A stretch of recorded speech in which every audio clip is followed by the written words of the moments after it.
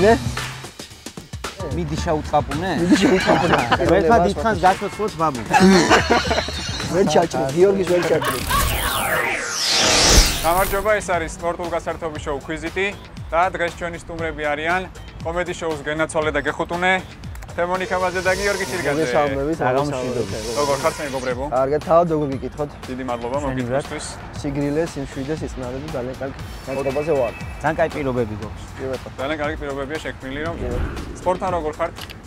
როგორ ერთობაში ხართ? გიორგი საუბრობს ამ ყველაფერს. გიორგი? გიორგი გისმენთ? სპორტი, აი ფაქტიურად არ არსებობს სპორტის სახეობა, რომ რაღაცა განათლება მაინც არ მქონდეს. ძალიან კარგი, ძალიან კარგი. და ნუნუ გომეშის ფანი რა თქმა უნდა. ნუნუ გომეში ჩემი საყვარელი სპორტსმენი საერთო ჯამში, აი სპორტსმენი ესე ვიტყოდ. ყველაფერი გასაგებია. კი ბატონო. წესებს გაგაცნობ და შემდეგ შეგვიძლია დავიწყოთ თამაში. კი ბატონო, კი ბატონო. მოკლედ მე დაგისვამ 5 სპორტულ შეკითხვას, რომელსაც ექნება 4 სავრაუნდო პასუხი. პირველ 4 შეკითხვაზე თითოეულზე შეგიძლიათ მოიგოთ 150 ლარი. ანუ ჯამში 600 ლარი. ხოლო მეხუთე შეკითხვა არის ლიდერ კარდის შეკითხვა და შეგიძლიათ ამატებით მოიგოთ 400 ლარი. ანუ ჯამში შეგიძლიათ მოიგოთ 1000 ლარი. კარგია. კარგია? მოგდით უფრო. მუღამზე? კი, აი ვიწყებთ. ხო, ყველა სტუმარს აქვს დახმარება. დღეს თქვენი დახმარება იქნება სპორტში გარკვეული მეგობრის დახმარება. შვენიერია, შვენიერია. ოღონდ ეს შეგიძლიათ გამოიყენოთ პირველ 4 შეკითხვაზე. აჰა, ანუ მე ბოლო შეკითხვაზე მეხუთეზე ვერა. მეხუთეზე მე გეხმარებ. კი ბატონო. კარგი. მზად ხართ? გიორგი? მე ხარ. სადო? მაშინ დავიწყოთ. დავიწყოთ. დიან სტანკოვიჩის შესახებ ჩამოთვლილი ფაქტებიდან რომელია სიმართლე? A. ჩემპიონთა ლიგის ფინალში 3-ჯერ გამოიცვალა მაისური. B. 3 სხვადასხვა ნაკრებში ითამაშა მსოფლიო ჩემპიონატებზე. G. 6 სხვადასხვა ქვეყნის ჩემპიონატი აქვს მოგებული. D. ლუკა მოდრიჩის ბიძაა. კარგი, მოდი ახლა აქედან გამორიცხები დავიწყოთ თემურ. 3 სხვადასხვა ნაკრებში ფიზიკურად ვერ ითამაშებდა. ხო. იმიტომ რომ ერთი იყო ფიზიკურად ტიპი. კი ბატონო, ეხლებს მთვას არ მისცემ. ხო. კაი, დავიწყოთ ლუკა მოდრიჩის ბიძაც გიო არა მგონი, იმიტომ ეხლა ლუკა მოდრიჩის ძმისშვილები ვიცი 2, გოგოები ყავს ორივე და შესაბამისად ეგეც გამოირიცხა. ანუ 3 სხვადასხვა ნაკრებში მოდრიჩი გამოირიცხა, იმიტომ რომ დაგჭა რომელი ვარიანტი, ანუ 6 ჯერ გამოიცვალა. მაგრამ მოდრიჩ ბიშვილიც ხო არ ყავს? არა. კაი, გამოვრიცხეთ. არ ეყოლებოდა. ის რატო გამოვრიცხეთ 3 სხვადასხვა ნაკრებში თუ ითამაშა? ხო, ეგ იმიტომ გამოვრიცხეთ, რომ რაღაცა გამოვრიცხებს, რომ ხო შეიცვლა რაღაცა ეროვნება. ხო, ეროვნება სამჯერ ვერ შეიცვლა. სანდეიანია, სტანკოვიჩია ხალხო, ანუ ხო, საქართველოს კანონმდებლობის მიხედვით სამჯერ მოქალაქეობას ვერ შეიცვლიდა. შესაბამისად, სტანკოვიჩი ჩემი აზრით, იო ქართული არის სტანკოვიჩი. ხო, მაგრამ საქართველოს კანონმდებლობა სოფლიოზე ვრცელდება. კაი. ჩემპიონთა ლიგის ფინალში 3-ჯერ გამოიცვალა მაისური. არა, რადგანაც თემურის მაგარი წინააღმდეგობა დაუჯერებს სპორტში მაგარია. ანუ ეს გამოვრიცხეთ. ეს გამოვრიცხეთ, ხო. 3 სხვადასხვა ნაკრებში ითამაშა მსოფლიო ჩემპიონატებზე. ხო, ესეც შესაძლო ვარიანტია და ანუ ეს თითქმის ნიშნით დავსვათ თუ გამოვრიცხეთ. ეს არ გამოდი, არ გამოვრიცხეთ. არ გამოვრიცხეთ, რადგანაც ეხლა გადავხედე მე საქართველოს კანონმდებლობას. და შეიცვალა. შეიძლება არ ვრცელდებოდეს. კი ბატონო. აი მაგალითად ჩვენ ყავს მე მგონი გუნდში ადამიანი, რომელიც სხვა ქვეყნის ნაკრებში თამაშობდა. ხო, ეხლა ჩვენ ნაკრებში ციტაიშვილზე საუბარ. კი ბატონო. კი ბატონო და ჯერჯერობით დავტოვოთ. ჯერჯერობით დავტოვოთ ეგ. კი ბატონო. 6 სხვადასხვა ქვეყნის ჩემპიონატი აქვს მოგებული. არა მგონი ეგეთი მაგარი წარიყვება. 6 ქვეყანას ფიზიკურად არ აქვს სოფლიო ჩემპიონატი. აი ეგ გამოვრიცხა. კიო, ბრავო, კაია. ალახი გამოირიცხა, ის მიშვილი ამაზე პასუხს ვაგებ, იმიტომ რომ ბიჭები ყავს მიშვილი. აი, მეორე დავტოვოთ გიო. ანუ ფიქრობთ რასა და რა შორის? 3 სხვადასხვა ნაკრებში შემდეგ. ხო, ან 6. მოდი იყოს, რაც იქნება, იქნება. ცხოვრება გრძელდება. იყოს 3 სხვადასხვა ნაკრებში. დავაფიქსირე. დავაფიქსიროთ B. დავაფიქსირეთ B. ამდენი ჯერობის შემდეგ დავაფიქსირე B. Yes. აი მე? დიან სტანკოვიჩმა 1998 წელს მუნდიალზე ითამაშა იუგოსლავიის ნაკრების შემადგენლობაში. 2006 წელს სერბეთის და ჩერნოგორიის ნაკრების შემადგენლობაში, ხოლო 2010 წელს სერბეთის შემადგენლობაში. სერბეთის შემადგენლობაში. ანუ ეს პასუხი არის აბსოლუტურად. მაგალითად თქვენ მოიგეთ 150 ლარი. აი, გამოდონებდი სერბეთის თამაშას რაც ეთყობა მოხდა. აი, ბერო გამართლა. კაი, აი ესე მივყვეთ რა. პრიმ ჯელო. კაი, გოგონას დაგვეხმარა. ეს გოგონა რაღაცა ნიშანი იყო, ყველა ვიცით მეგობრებო. დიაგონალი, რაღაცა 1-2-3. ქვეყანა, მეორე ქვეყანა და მესამე კაი, ეგ იყო. ძალიან კი ბატონო, შესანიშნავი დასაწყისია. კარგად დავიწყეთ. დახმარება ისე გვაქვს შენარჩუნებული. გადავდივართ მეორე შეკითხვაზე. მიიღე 10% кэшბექი ნებისმიერ გადახდაზე. ლიდერ კარდი. ჩამოთვლისაგან რომელი სპორტის სახეობა არსებობს? A. ყინულზე მუხლებით სრიალი. B. იდაყვებით ჭადრაკი. G. წყალში მუცლით ხტომა. D. ზურგზე სირბილი. ოპა, ეს უფრო გაძლიერდა შეკითხვა. ზურგზე სირბილი. როგორც წინაზე ისე გავყვეთ გიო ეხლა მოდი. იდაყვებით ჭადრაკი. იდაყვებით ჭადრაკი. ჭადრას უხდება აი ეს ეთამაში. ხო, მაგრამ ამით ვერ გაწევში, დაგივარდეს. არა, მგონი ეს უნდა გამოვიწყო. მოდი მაინც ჩავასეიოთ ცოტა ხნით. ეს არის მუხლებით სრიალი. ო, იდაყვებით. იდაყვებითაა. ანუ ერთი იდაყვებით. ჭადრაკი იდაყვებით. იდაყვებით. იდაყვებით. ორი და ორი. ო, ეს უნდა დამაფიქრებელია გიო. ორი იდაყვე რაღაცას იძლევა. მუხლებით სრიალი. კაი, მუხლებით სრიალი. კაი, მუხლებით რატო სრიალი? ყინულზე მუხლებით სრიალი. პირიქით სამუხლებს ეკეთებენ, თუ შიგანაგა გატოსრიალებ მუხლებით. კი ბატონო. თუ არ წაიქცეს ბავშვი და დაგვრჩა. მუხლებით სრიალი. დაგვრჩა. წყალში მუცლით ხტომა და ზურგზე სირბილი. ზურგზე სირბილი. აი, ამ ორ შორის ვიფიქროთ ახლა გიორგი. რაღაცა ზურგზე სირბილი, რაღაცას მაძლევს. აი, რაღაცა სირბილი, ხო, რაღაცას მაძლევს. აბა რო წარმოვიდგენთ როგორ შეიძლება. ზე და დარბიქა. ხო. ამ ძვალს აქვია. გველი ძვალი, ანუ მოძრავი ძვალი. კი, ჩემი აზრით არის ეს ორი ვარიანტი, მაგრამ გიო რაღაცა ვფიქრობ, რომ მუცლით ხტომა ახვალ არსებობს. მე მუცლით გადავხდი ერთხელ წყალში და ისეთი სიამოვნება მივიღე, მე მგონია რომ ეს სპორტად არ უნდა ჩამოყალიბო, მაგრამ ეხლა შემი გადმოსახეთ. შენი თავით ნუიჯელო, გიორგი, მოდი. მაგრამ ხო, რაღაცა მე ესე მგონი, შენც თქვი შენი აზრი. შეიძლება ვიღაცებს ეს სიამოვნებას არ ზურგით სირბილი რაღაც გამორიცხული მგონია, რაღაცა და ხო, შეხტა მუცლით, შეხტი რაღაცა აი. ანუ მუცელსა და ზურგ შორის ტრიალებ. ხო, მუცელი ზურგი ტრიალი. ზურგზე სირბული მუცლით ხტომა წყალში. მოდი ესეც შენ აიღე შენ თავზე დააფიქრე. მე გეუბნები რომ მუცელი მგონია მე. ანუ თუ მუცელზე ხტომა არის, რანაირად ვალეშიკობენ თქვა სიტყვაზე აქედან გაუხეთქი ხარ მუცელზეო? არა, შეცურავს მე ხო უნდა იცურო ჩაულებოთ. ანუ შეცურა. ხტომა. ფეხბურთს ხო ვალეშიკობენ, მიდი გოლ და აი მუცლით ხტომას რანაირად უვალეშიკებს ტიპი. აი შეცურე კარგად მუცელი. შეცურვა ეს რა შედიხარ და ჩახტომა. კარგად დატყაპუნდი. ხო, ნატყაპუნე რა კარგად, შენ. მიდი შეუტყაპუნე? მიდი შეუტყაპუნე. გასაგებია. ეს სამე პასუხი დავაფიქსე მაშინ, всё. მიდი შეუტყაპუნე და მესამე პასუხი. მოდი ნახოთ თუ შეუტყაპუნებთ შემდეგ ასომდა ახლას და იყოს მესამე მუცლით ხტომა. ანუ დავაფიქსირეთ. ლოგიკურად მუცლით ხტომა არსებობს სპორტის სახეობა. რაღაც ესენი. კი ბატონო, დავაფიქსირე ზურგსა და მუცელს შორის მერქეობდით, მაგრამ მუცელმა გადაძალა. კი ბატონო. და გეტყვით რომ კალში მუცლით ხტომა არსებობს. და 150 აი, შემოკლიო ჩემპიონატის კი ტარდება. კი, ხო? იო, ჟელობა მართლაც გავყვეთ ასე. მიდიან ესე და ახტებიან და რაც უფრო დაექებებიან მე პირდაპირად შემეძლო, მე თქვა ეს პასუხი უბრალოდ ჟელობას მაინც თავისი ერთერი. ერთერი. კი ბატონო, კარგად მიდიო. კაია. 300 ლარი გვაქვს. ორ კითხვა შევიტყაპუნეთ 300 ლარი. 300 ლარი. ეხლა დავფიქრეთ თუ რთული კითხვა იყო, ეგრევე დავუბრუნოთ ეს ფული უკვე. დახმარება გამოვიდა. არ ვიმჯელოთ ეხლა. კაი. NBA-ის კალათბურთელი კელვინ მერფის შესახებ ჩამოთვლილი ფაქტებიდან რომელია მართალი? A. ყველაზე მაღალი კალათბურთელია, ვინც სამიანების კონკურსი მოიგო. B. ყველაზე დაბალი კალათბურთელია, ვინც დიდების დარბაზში მოხვდა. ანუ დიდების ასაკის დიდებს კი არა, Hall of Fame იგულისხმება დიდების დარბაზში. G. ის გუნდი იყიდა, რომელშიც თამაშობდა. D. ერთხელ 4-ვე პერიოდი შეუცვლელად ითამაშა. 4-ვე პერიოდი შეუცვლელად. ეხლა ვჭირდება შენი ჩართულობა, როგორც კალათბურთის მწოდნე. ისევ გამოვრიცხოთ, რა თქმა უნდა. ხო, შორის. ამაპაპურად. ხო. მე ოფიციალურად ლეიკერსი. შენი საყვარელი კალათბურთელი რო გითხრა, სანამ კითხვაზე გადავალ. ლეიკერსის მთელი შემადგენლობა. მაინც აი რომელი დროის? კობის დროინდელი. 2 წლიდან დღემდე. აი მაგრამ ერთი მითხარ, აი ერთი შენი საყვარელი კალათბურთელი. ჩემი საყვარელი კალათბურთელი დღესდღეობით არის ვიქტორ სანიკიძე. მოქმედებიდან? მოქმედები გვინდა, მოქმედიდან NBA-ში თამაში. მოქმედები? NBA-ში თამაში. ხა მაშინ NBA-ზე თუ მიდგება საქმე, ეს არის რა თქმა უნდა ფილიპ ნარისი. ფილიპ ნარისი არის ესეთი ფეხბურთელი უბრალოდ ოღონდ NBA-ში თამაშობს კალათბურთს. თავდაბალი ტიპია, არ უყვარს ეს ჩატენები და გამოხტომები და ცოტა აი, ნუ არ ჩანს რა ესე. არ მცენ დავაფიქსირეთ ფილიპ ნარის, მაგრამ ამ კითხვას ავუყოთ ახლა მოდი.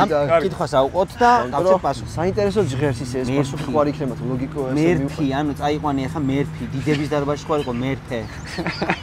რაღაცა ესე თუ იმჯელებ ამათ რომ შეთანხმდით მოვიდა გადაცემაში ჩემი აზრით სხვა ვარიანტებიც იყო მაგრამ რატომღაც შენ გადაწყდი მაგრამ კაი არა აი თბილისში რამდენ ადამიანს ნახავ ვინც კელვინ მერფი ის არა მე არ ვიცი მაგრამ დამაკაცო კაი მოდი დავა აიღე და დაფიქსირე აი თქვი ხა ხო მაგარი ხარ აიღე და დაფიქსირე დიდების დარბაზში ჩემი აზრით იყო ყველაზე პატარა ყველაზე დაბალი კალათბურთელი ვინც დიდების დარბაზში არა დიდების დარბაზში ალბათ არ თქო თემო კარგად ხო არ გეუბნება ასე თუ ისე ვიცი ახლა კალათბურთი და შეიძლება რომ გამიგია ძალიან ცნობილი არა ეგ არის ჩემი აზრით ხო კაი მოდი ვენდობი გიორგი ის გუნდი იყიდა რომელშიც თამაშობდა ამაზე რას ვთქვა აგდენი ფულიც არ ქონდა ხა თემო ესეთი როგორც ესეთი არ ქონდა აგდენი ფული კელვინს შეიძლება ისე უყვარდა ის გუნდი რომ არ უნდა და სხვის ხელში ჩავარდნილიყო არა აი მოდი იყოს შენი პასუხი რაც იყო და შეიძლება არ ათამაშებდნენ და იყიდა და მე ისე კარგად იმჯელე გიო რომ მოყვები მაგ დავაში რომ ეგ იყოს ეგ რომ ყველაზე დაბალი თუ რაღაცა რაც იყო ყველაზე დაბალი კალათბურთელი ვინც დიდების დარბაზში მოხვდა დიდების დარბაზში ანუ მეჭვია რომ მან მოხდა მაგრამ კაი ჩადოთ ეს იყოს გიო ჩაუთვალოთ ეს კითხვა და მეფე იყო რა ანუ მერფი და მეფე ანუ დიდების დარბაზში ლოგიკა იყო ეს კი ბატონო აი ჯერ ამ პასუხის მაგრამ კაი გიო მიდი კი ბატონო დავაფიქსირე მე უფრო ამისკენ ვიხები იმიტომ რომ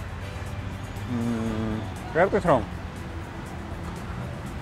ის იყო 1.75 სანტიმეტრი და ის იყო პირველი კალათბურთელი ვინც დიდების დარბაზში მოხვდა პირველი ყველაზე დაბალი კალათბურთელი მერფეო უძახოდი და აქედან ლოგიკა იყო აბსოლუტურად სწორი მეცნობიერი მეუბნება კი ეგ იყო ფოტოშოპში ასევე პირველი კალათბურთელი იყო ყველაზე დაბალი ვინც ოლსტარზე მოხვდა აი ხა ეს მე მიკანა ხა შემოვიდა იმიტომ მეც 1.75 ვარ და კარგად ვიყევი ჯერ კაი და გაიზია თომასიც ეხა უგაღამერივ მეოთხე დავალებაში ვიყენებთ ვეჭველი დახმარება ხო იმიტომ რომ მე აღარ შეგვიძლია კი ბატონო კარგად ვიყვებით გიო საღო ოჩა კაი წავიდა კი ბატონო 450 ვარი გვაქვს ოპა ბრავო გიო ხო არ გაგვიმაზია კი ბატონო ცოცხალია ხო ეს კალათბურთელი დღესდღეობით 74 წლის არის ოპა მაგარი პირველი ერთმა დიდხანს გაცოცხლოთ ბაბუ კაი რავალ ჟამია ავიდა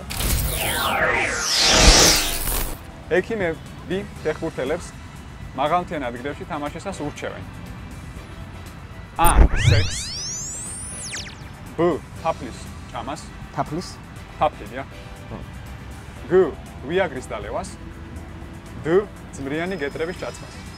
მოდი სექსი გამოვიწყოთ ეგრევე. მოიცა, უნდა გამოვიყენოთ დახმარება. ექიმი მით უმეტეს სექს არ უჩევს თამაშს. ნახე, დახმარება გამოვიყენოთ, პასუხი გითხრას იმ ადამიანმა და მე ჩვენ ავარჩიოთ. ანუ არაფერს არ კარგავს. დახმარება მეცხრეზე ვეღარ გამოვიყენოთ. კაი, მაშინ ვიყენებთ სპორტში გარკვეული. სპორტში გარკვეული ადამიანი. არ გაინტერესებს ჩვენ თუ იქნებოდით მართლები? სანამ ჩვენი ვერსია გვიჩვენეთ მაინც. აი მოდი სექსი გამოვიწყოთ, იმიტომ რომ სექსი ყოველ ზოგადად სპორტის წინ, აი რალის წინაც კი იგზალება, ექიმი უგზალავს.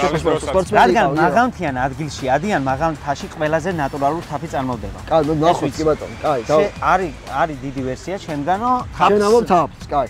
ეხლა დავურეკოთ, იმიტომ რომ გეტრები, ძმიანი გეტრები ოფრის მოსადენია, ეგეც შეიძლება იყოს გამბავში, რომ ვიაგრის დალევა მით უმეტეს გამორიცხულია, იმიტომ რომ ვიაგრა სისწრაფებს აგიჟებს. ისიც ალბათ კარგად არ არის. რეკავ ახალგაზრდა ბიჭები. რეკავ საბა საპანაძესთან. საბა ჯოთი საპანაძესთან. მადლობა. შუქები გაიხარა. გაიხარა. ვიაგრის დალევაზე ეგრევე აინთო შუქები რაღაცა თუ არ არსებობს. გიორგი, ყურადღებით მეოთხე შეკითხვა. იმედია საბა გადაგვაქვს. ქონიათ გადაცემაში ესეთი მომენტი, რომ ქალაქი გაგინახათ რესპონდენტმა? პირველად ხდება. და დიდი მადლობა ამისთვის. ჩვენ მოგებულთ ახლა წინათ გადავიხდით კომენტარში. საბა საღამშვიდობის თემური ვარ სიგნაღიდან, როგორ ახარ? კარგად გენაცვალე ულამაზესი. გაიხარე, ულამაზესი ხარ. საბა გადაცემაში ვარ ახლა და გვაქვს სპორტის მცოდნე ადამიანის დახმარება და დაგისვამ შეკითხვა და შენი ვარიანტი უნდა მითხრა. ფეხბურთელების დირექტორი, შეიძლება საბა საპანაძე, კაპანაძე არა. საბა საპანაძე. კაი, წავიდა. ენერგიის წყალვა მაღალმთიან ადგილებში. ხო, რა ჩვენც ეგ ვარიანტი ქონდა, ესე გავრისკოთ, ესე ეგ და თქვა. ანუ მე ვიაგრის დალევას ვფიქრობდი, მაგრამ შენ ხოცავდა ერთხელ თიან ადგილში ვიაგრის დალევა. მე მგონი სხვა რაღაცაში გამოიყენება, როგორც აი, ხო, მეც ასე ვფიქრ, ჩვენც ასე ვფიქრობდი და დავაფიქსირე მაშინ თაფლს და კი. თუ გამოვიცნობ და დაგირეკა და ფოტოები შეგიგდებ. გაიხარე. აი, ულამაზესი ხარ, დავაი, წავედი მიდი, ჯიგარი. გენაცვალეს შენ. კაი, ესე ვიაგრას ვფიქრობდი, მაგრამ რა თქმა უნდა. ვიაგრას ვფიქრობდი, მაგრამ მეც გამოვცადე, თუ რაღაცა თქვა, არ ვიცი, ხო და. ესე იგი რაღაცა ხო. მე საფს ვფიქრობ, სექსი გამოვიწყეთ. ხო, სექსი გამოვიწყეთ. ზურიანი გეტრები გამოვიწყეთ. ჩვენ მეგობარი გვყავს დინამო თბილისის ექიმი, ასევე საქართველოს ნაკრების ექიმი დახმარებაზე მოვიკითხავთ ჩუხჩუხას და ჩემი აზრით ჩუხჩუხას საბამაც ურჩევენ ექიმებიო და ადამიანი არის. აი მაგას თორე დაგვიყვება. თუ ყურებ ახლა ამ გადაცემას. შენ რას ურჩევ? იმას საფია რო გითხრა. მოიცა სამი წამი ვასაუბრობ. თაფს ხო ურჩევ? ჩემი აზრით ჩუხჩა. არა საბამაც კაი პასუხი გითხრა. მოდი იყოს თაფლი რა. ათოსანაც ხوار დავრეკოთ. მე ვერ ავიღებ ჩერთავზე, იმიტომ რომ ვიაგრა არ გამისინჯავს მაღამთაში ძირითადად. ვაკესე. სოფელში სინჯავ. კი ბატონო, იმერეთში საუკეთესო ვიაგრა. კი ბატონო, კაი, მაშინ იყოს, მოდი რა, სადო თუ თაფლი რა. ვიაგრა ვიშო? არ თაფლი სადო, თაფლი სადო? თავ სადო თუ წავაგეთ, ანუ თუ წავაგეთ, წაისვა. თავს და ფუტკრებს დაგასა. თუმას დავაბრალოთ. აბა რა ვიცი. თუმას დავაბრალოთ. კაი, თუ წავაგეთ, ვინც გითხრა, პასუხი საბა საპანაძეს დავაბრალოთ, რომ წავაგე და მოვაცემინებ თანხას. იყოს თაფლი. დავაფიქსეთ თაფლი. კი ბატონო. კარგი იყოს თაფლი რა. ხო რაღაცა. კარგი. მე ვეცადე ყველანაირად. ხო რაღაცა იყო იყო ხო? კი, კი. ვაღიარე. კარგი, ვიაგრის მიღება რა შვება? ენერგიაზე მოყავხარ. ენერგიაზე მოყვანას არქია, მაგრამ სისხლის ცირკულაციას აჩქარებს. კი ბატონო, აფიქსებს. და ადვილად გადააქვთ მაღალმთიან ადგილებში ის დატვირთვა. ანუ ვიაგრას ურჩევენ, ვიაგრას. ვაი, სადღაც შე მარტი პასუხისგან წავედი. აი ვიაგრა ვითო? ხო, მარტი პასუხისგან წავედით, მაგრამ ნუ სტუმარს დავაბრალოთ, ვინც გითხრა საბა და დავიჯერო ავტობუსი რომ მიდის თაში, იქ ვიაგრებია ქველის. ყველას არა, ხო არის ეგეთი ავტობუსები, როგორც ვიცი, მაგრამ ნუ წავაგეთ, და არა უშენ, ერთი არა უშავს? ხო. არა უშავს, ვიაგრა არ მიგვიღია და ასე რომ არ ვიცით ეს. კი ბატონო. გადავდივართ მეხუთე შეკითხვაზე, რომელიც არის 400 ლარიანი, ანუ აი 150 ლარი ისე შეგვიძლია მოვიგოთ. 150 შენი ერთ ხაზზე ავდივართ, კი. ყურადღება. რა მნიშვნელოვანი ფაქტი მოხდა? ხო. ქართული სპორტისთვის 1992 წლის 27 ივლისს ბარსელონაში. დინამო თბილისმა კალათბურთში ევროლიგა მოიგო. ბ. ოლიმპიადების ისტორიაში პირველად აჟღერდა საქართველოს ჰიმნი. გ. ლეილა მესხმა პირველი საჩოგბურთო ტურნირი მოიგო. დ. საქართველოს მორაგბეთა ნაკრებმა პირველი ლელო დადო. 92 2 წლის ვარ. კაი, დავიწყეთ. და რა ხდება ამ დროს? მე ჯერ არ ვარ დამადებული 20-ში ვიბადებიდიო, შენ აიღე შენ. ოლიმპიური ოქრო იყო ერთი ხო? მიდი გიო. ოლიმპიური ოქრო მე მგონი მანამდეც ხონდა ჩვენ. კალათბურთი. ოლიმპიადის ისტორიაში პირველად აჟღერდა საქართველოს ჰიმნი. ხო, ანუ ოქროს თუ ავიღეთ, ჰიმნიც აჟღერდება და ეგ ხონდა მე მგონი უკვე. საქართველოს ჰიმნი. საქართველოს საქართველოს ჰიმნი ვერ აჟღერდებოდა ჯერ, ასე რომ ეგ ვარიანტიც არის. იცი რა იყო მაშინ საქართველოს ჰიმნი? ძალიან ცდები. თავიდან ძალიან ცდები რა. ძალიან ცდები. ძალიან წუხარ. დინამო თბილისმა კალათბურთში ევროლიგა მოიგო. ხო. ამაზე რას ვიტყვით? გავტოვოთ თუ გამოვეცოთ? დინამო თბილისმა კალათბურთში ევროლიგა მოიგო. არ გამიგი ეგეთი ამბავი ნამდვილად. ბარსელონაში ევროლიგა რომ მოიგო. სადაც მანამდე 92 წელს როგორ წავიდოდნენ ბარსელონაში? 91-ში რო კარცეის ჩაუბაბანეთ. და მე თუ ასეთი მნიშვნელოვანი რაღაც მოხდა, ეს უნდა ვიცოდე. ეცოდინებოდა. თუ არ ვიცით, მაშინ ისტორია შემიჩნია სპორტში. კი ბატონო, გამოვიწყეთ. მე არ ვიცი, რატო არ ვიცი, ხო? ამიტომ ეს გამოვიწყეთ. კაი ხარ. გამოვიწყეთ. კაი, გამოვიწყეთ. კალათბურთი გამოვიწყეთ. მიუხედავად ჩემი დიდი პატივისცემისა კალათბურთის ნაკრების მიმართ. ბატონო. ბატონო. ის კალათბურთელი ვინ იყო, რომ შეგვახსენო? შეიძლება კალათბურთელი. ლეიკერსიდან. აი ეს ნარისი. ფერნანდო ნარისი. მე ყველა ვიცი. ფერნანდოს ხო სახელი არ ხომ არა უშავს, კაი. არა, ეხა ფერნანდო ეწერა Facebook-ზე და ისე რა ვიცი, 1000 რამე ქვია. ოლიმპიადის ისტორიაში პირველად აჟღერდა საქართველოს ჰიმნი. აი ეს რაღაცა მე რატო იცი? ანუ ოლიმპიადა მანამდეც მოგვიგია ჩვენ ეს ხო, მაგრამ ჰიმნი რო აჟღერდა. ხო, რაღაცა ეს არის ჯერჯერობით დავტოვოთ ეს. ეს იყო ეს ვარიანტი, მოდი დავტოვოთ ეს ვარიანტი. ხო, რაღაცა ხო, უნებრივი ტიპასი. ლეილა მესხმა პირველი საჩოგბურთო ტურნირი მოიგო. ეს ზუსტად ვიცი რო არ არის. ეხლა რა ხდება? ბარსელონაში საჩოგბურთო ტურნირები დაიწყო 96 წელს. ანუ ხო გონია რომ ბარსელონა ეს, მაგრამ საჩოგბურთო ტურნირები ზუსტად ვიცი და ჩოგბურთს მართლა ვადევნებ ფარკურს. შენი შესაძლოა ჩოგბურთელი სამი ჩამოგვიწყო. როჯერ ფედერერი, მისი ძმა, ოღონ არ არის ცნობილი და დეკლან რაის. კი ბატონო, რაფაელ ნადალი. ნადალი. კაი, ვენდოგი ჩემს მეგობარ გიორგის გამოვიცხოთ ეგეც და დაგვრჩა ბოლო ვარიანტი. საქართველოს მორაგბეთა ნაკრებმა პირველი ლელო დადო. ეგეც რაღაცა რა. მორაგბეთა ეხლა გავაფიქსიროთ პირველად აღჟღერდა რაღაცა გონია, რაღაცა საქართველოს ლამაზო. კი ბატონო. ანუ საბოლოო საქართველოს ლამაზო. ხო. საქართველოს იმი საქართველოს ლამაზო. ხო, რაღაცა ისე მივიყევით ლოგიკაში მე მგონი თუ მოვიგებთ იმღერებ ამ ფილმს. ანუ მივიღებ. შენ იმღერებ და მე აკყვევია. დავა. ამას იყო მანამ. კი ბატონო. რა ჰიმნი იყო საქართველოს ლამაზო. ყველაფერი იცის მეგობრო, ვერ ჩაჭრით, გიორგის ვერ ჩაჭრით. დავძაბოთ თუ გითხრათ პირდაპირ პასუხი. მოდი ჩავძაბოთ. კი ბატონო. უხდება დიახ. კი ბატონო დავძაბოთ. კი ბატონო. ესე იგი, მოკლედ დავიძაბეთ. 1992 წლის 27 ივლისს ბარსელონაში, ამ ულამაზეს ქალაქში, არქიტექტურის სამოთხეში, საბანეში, კი ბატონო. ბათაშორის ფოც ბარსელონას და პარიზს ერთი პროექტი აქვს. ო მართლა ზემოდან თუ დახედავთ, კი ბატონო, იცი დაგეგმარებული. ნიკო ნიკოლაძემ შემოიტანა მე ჩვენ. ზევიდა რომ დახედავ ვერ გაარჩევ ერთ. კი ბატონო. დიახ. და ქართული სპორტისთვის მნიშვნელოვანი ამბავი მოხდა ის, რომ ოლიმპიურ თამაშებზე დავით ხახალეიშვილი გახდა ოლიმპიური ჩემპიონი ძიუდოში და პირველად აღჟღერდა საქართველოს ჰიმნი. ბრავო. აი ეს ჩემი ქვეყნის სიყვარული. ძალიან. ისე იგი სწორად მივედით ლოგიკაში და მსჯელობაში. გაერთიანებული გუნდის შემადგენლობაში იყო, ანუ არ იყო ესე თქვა დამოუკიდებელ საქართველოს სახელით, მაგრამ აღჟღერდა პირველად საქართველოს. მაგრამ დამოუკიდებელ საქართველოს ისტორიაში ძალიან ბევრჯერ ავაჟღერეთ და ტაში ყველა სპორტსმენს ვინც საქართველოს გარეთ გაიტანა ჩვენი ქვეყნის. კი ბატონო. კი ბატონო, გილოცავთ 850 ლარი მოიგეთ. მადლობ. არაჩვეულებრივი და 50 შენია ჩემო კარგო. 850 ლარი მოიგეთ, რომელიც დაგენისხებათ აი ამ ლიდერ კარტზე. მადლობ, გიორგი შენ მიხედავ ყველაფერს? რაში დახარჯავთ მოგებულ თანხას? მოგებულ თანხას დახარჯავს თემური 40 როგორც ყველა ინფლუენსერი კომუნალურებს გადავიხდი რა ძალიან გამისწორდება და ხვიჩო პარანცხელეს თამაშს უყურებ. ნახოთ რა დარჩენილ 800 ლარს. ანუ 800 ლარს რაში დავხარჯავ? გიორგი გადაანაწილებს, გიორგი გადაანაწილებს. 1.50 ლარს კიდე დავუმატებ თემოს. დაგჭა 750. ნამდვილი მეგობარი. 50 ლარს კიდე დავუმატებ თემოს და ასევე შევიძენ საქართველოს არა და გამოვცდი თუ არა საქართველოს წავალ ძველი ჰიმნის დისკს ან ჩიპს რომელსაც თემოს ვაჩუქებ და მოვასმენებ და ისწავლის და ასევე საქართველოს ლამაზი ასევე ვიყიდი წიგს სადაც მთელი სპორტი იქნება თავმოყრილი და უფრო გავიქცნობიერებ თავს და შემდეგში რომ მოვალ თქვენთან უფრო აი ყველას გავცეთ პასუხს რა და 1000-ზე ლარ შევიტყაპუნებ კი ბატონო მოკლედ იმაზე წდება გული რომ დავფიქრდი რა მუცლით თომას თუ ზოგი ცირბილი არა ბატონო ეს 850 ლარი რაში წარმო დახარჯოთ 10%-იანი კეშბექი გეკუთვნით ანუ ფაქტიურად 1000 ლარამდე გამოგვივიდა თემო კი ბატონო ძალიან კარგი ილოცავთ არაჩვეულებრივი თამაში იყო ძალიან მადლობა თქვენ მადლობა საინტერესო ინფორმაცია გავიგეთ კიდევ ერთხელ მადლობა